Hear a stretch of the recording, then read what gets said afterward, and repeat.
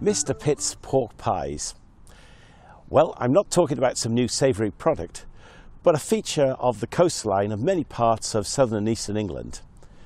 And a Mr. Pitt's pork pie is actually a Martello tower, and one of them, of course, is behind me here at Felixstowe Ferry. Martello towers were defensive towers built during the Napoleonic Wars. Because of the pork pie shape of these buildings, they were nicknamed after William Pitt the Younger, the Prime Minister who commissioned them. A series of 74 towers were built on the south coast and another 29 on the east coast between 1803 and 1812. And more towers were built in other parts of Britain and in other British possessions. Each had a huge cannon mounted on top in order to prevent French ships landing. They were designed to be in sight of each other so that the whole coast was covered. 8 Martello towers were built in my home area of Felixstowe. 4 of them still stand in a relatively complete form. 2 at Felixstowe Ferry, 1 at South Hill, and 1 on the seafront. The remains of another can be found as part of what was the Bartlett Hospital.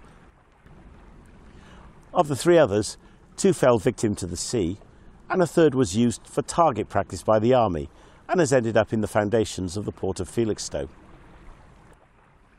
The towers have very thick brick walls, not easy for ships' cannon to penetrate even if they managed to hit it. The small windows and doors above ground level made them difficult for ground forces to take. Martello towers at high vantage points even had dry moats to make them a more difficult target. If Britain had been invaded by France, these towers would have been our first line of land defence. They were never used, and better ships and guns in the 19th century rendered them all obsolete by the middle of that century. The defensive tower reminds me of several verses in the Old Testament along these lines. Proverbs 18:10. The name of the Lord is a strong fortress. The godly run to him and are safe. And then there's Psalm 18. We're told that David sang the words of this song when the Lord delivered him from the hands of all his enemies. I love you, Lord, you're my strength. The Lord is my rock, my fortress and my saviour. My God is my rock in whom I find protection. He is my shield, the power that saves me, and my place of safety. I called on the Lord, who is worthy of praise, and he saved me from my enemies. A fortress does 2 things. First of all, it protects from the enemy. Martello towers had massive thick walls to protect them from cannon fire. In fact, the reason why they're not perfectly round and pork pie shaped is that they're thicker on their seaward side than landward. They're also thicker at the bottom, as the magazine containing the explosive cannon shells is there. A tower protects. For Christians, when we feel that the world is against us, that circumstances are against us, we have a God who protects us. He's the strong tower. But if we want his protection, we've got to run to him. And unlike Martello towers, God will never become obsolete. But military towers are more than just for defence. They're also platforms for attack. Martello towers had huge cannons on top in order to try and fire on any French ships that were trying to land troops. The explosive shells from the cannons would blow holes in the hull of any ships that they hit and set their sails alight. The death of Jesus on the cross is not one of defeat, but of victory, because in doing so, he gave those who trust and follow him the power to change situations in life that seem impossible.